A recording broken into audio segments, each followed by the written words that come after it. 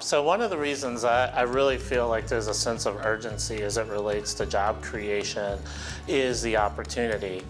When you look across the Midwest, clean energy jobs are growing at 5 times the rate of other jobs across the region.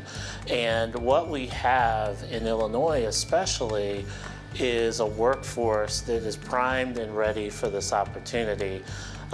Earlier, Juliana, you and I talked about the fact that there are needs in both urban and rural areas. When you look at the city of Chicago in an urban areas, you see oftentimes you have communities that are severely underutilized.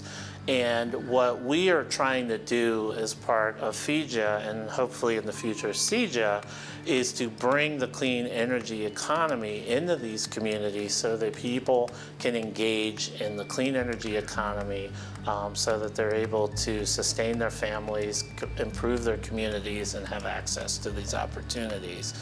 In the rural environments, you see a burning desire to learn more about solar and how projects like community solar projects can help provide energy and reduce energy costs to farms, to community co-ops, to community organizations. And so once again, very similar to the urban areas, there is a desire to create jobs.